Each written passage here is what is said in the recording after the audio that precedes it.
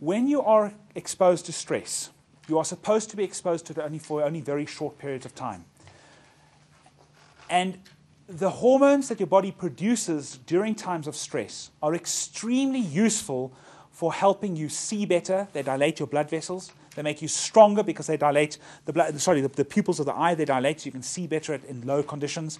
They pump oxygen to the muscles so that you're able to react more quickly, that you're stronger, you're able to run for longer. Your reaction time is improved. Your vigilance is improved.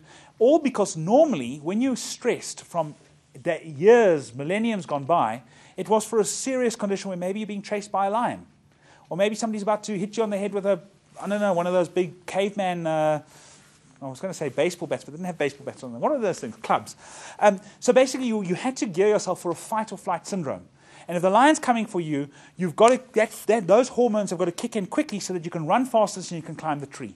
And if those hormones didn't kick in, you wouldn't run as fast and the lion would eat you and you'd be dead. So it's very important that you get to that tree. And for that reason, these hormones are vitally important. But, and there's a big but, they are also damaging.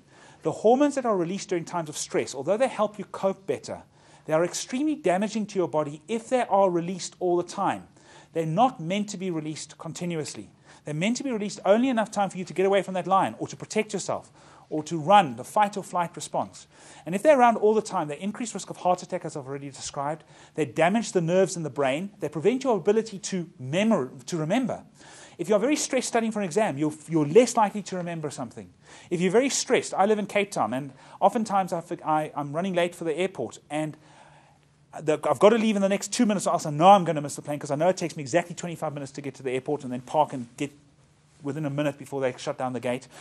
And then all of a sudden I realize I don't have my keys. And I'm running around and thinking, where on earth are my keys? And I cannot remember where I've put them. And then I miss my time, and I actually sit down on the couch and think, gee, I'm going to miss my talk, or I've got to change my airplane flight. Nothing I can do about it, and I relax, because I've been defeated. And as I'm on top of the piano, or I remember they were inside my little moon bag because I went out to a restaurant last night or whatever. Suddenly it comes back to you, because when you're stressed, your cortisol levels are high, your ability to remember things are reduced. Your ability to store memories are reduced also. You'll hear of students that go into an exam and they're so stressed they can't remember, they have a memory blank. Why? Because of stress. You hear of people that have road rage and they clobber people to death and they can't remember it. They can't remember doing it because the rage was so all-encompassing, the hormones were so high that you get memory blanks. So stress isn't only about increased risk of heart attack. Stress is also about your ability to function, your ability to perform, your ability to remember, your ability to learn. And they're all to do with high levels of these two hormones. Now in your body you get age-accelerating and anti-aging hormones. And in this particular case, I've already mentioned one of the age-accelerating hormones, the ones that cause you to die young, one of them that causes you to die younger. And that was insulin, remember? That's why insulin control is so important, because metabolic disease, metabolic syndrome is a disease of high insulin. Two other age-accelerating hormones are the ones that are caused when you are stressed. And they are cortisol and adrenaline. Adrenaline. Cortisol raises blood pressure, raises heart rate, raises insulin, which causes diabetes, weight gain. It suppresses growth hormone. Growth hormone is a hormone that makes your heart stronger, that helps you build new muscle tissue. It causes cortisol, suppresses the immune system. In particular, it suppresses the part of the immune system that helps you fight cancer. More likely to get cancer, more likely to get infections. What else does cortisol do? Cortisol can cause electrolyte disturbances, so you get irregular heartbeats. Cortisol itself is directly toxic to the nerves of the brain. I'll just put brain, I don't want to put it. And it suppresses ability to remember. It's a very damaging hormone. It's a hormone that makes you wake up in the morning. It's a hormone that raises blood pressure, and it's one of the reasons why your heart attack risk is worse in the morning when you wake up, because that's when your cortisol levels are high. Cortisol also suppresses appetite. That's why you have no appetite often in the morning. Your cortisol's high, and it drops down as you go to sleep, as the day progresses, and at night time you're sleepy. And that's why it's important to go to sleep when you're sleepy at night, because if you don't, you stay up, and you force your body to stay up, your body actually squirts out more cortisol, and then that tiredness goes away, and you have your second wind. But that's bad, because you're actually making your body produce more cortisol than it needs to. And because cortisol opposes growth hormone, you're supposed to have growth hormone at night. It repairs your body. It regenerates your body tissue. It's an anti-aging hormone. And by extra amounts of cortisol being secreted at night because you don't get enough sleep, You will suppress cortisol. That's also why, if you don't get enough sleep, you will gain weight. Doesn't make sense. Doesn't make sense. Surely, if you don't get sleep, your metabolism is higher when you're awake than when you're sleeping. So if you don't sleep at night, surely you're going to lose more weight because your metabolism is higher. Correct logic, but no, that's not going to happen because your cortisol levels are high, your growth hormone's low, and cortisol is a big insulin-resistant, pre-diabetic, weight gain type of hormone. So cortisol stress is not a good thing because it continuously pushes you into this high state of high adrenaline and high cortisol. And the second thing is adrenaline. Adrenaline particularly raises blood pressure and is also damaging to the brain. Now, some people thrive off this. They love it. I'm a little bit like that. I like stress. I like to get to this town and that town and this city and do a talk and put it onto video and develop a new product and have a deadline for a magazine. And I find that my personality is such that I get a bit of a high off it. But it's not good. It's not good for my health. Because people that thrive off this, the only reason you can do it is because your cortisol and adrenaline is high. If your cortisol and your adrenaline was not high, you wouldn't be able to do it. Because these are the things that make you able to do it. If your cortisol and adrenaline weren't high, you would never be able to get out in the morning. You'd be tearful and cry and couldn't handle stress and burst into tears when the kids shout. You couldn't be able to expose yourself to stress. So the fact that you are able to handle stress is not a good thing. It's a sign that your cortisol and your adrenaline is high, and you mustn't thrive or wallow on the fact that you can do that. And by taking something, let's say, for example, one of the problems of having high levels of cortisol, firstly, is difficulty remembering things and storing memories. But the second thing also, this adrenaline can cause nervousness, insomnia, anxiety, and panic attacks. So the one negative of stress is because of this and the lack of sleep that goes with it, you can get depression and panic attacks sitting in.